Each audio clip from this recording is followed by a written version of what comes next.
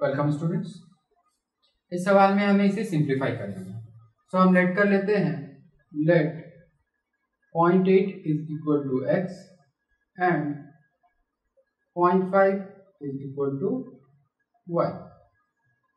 तो ये टर्म हो जाएगा x cube plus y cube divided by 0.8 into 0.8 मतलब कि x स्क्वायर हो जाएगा।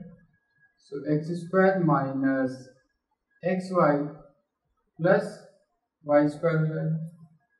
और हमें पता है कि x cube plus Y cube का फॉर्मूला होता है x plus Y into x square minus x Y plus Y square divided by x square minus x Y plus Y square हो जाएगा।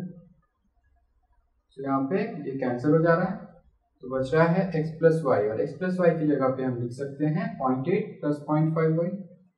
सो x plus Y is equal to 0.8 plus 0.5 is equal to 1.3। तो इसका answer होगा 1.3।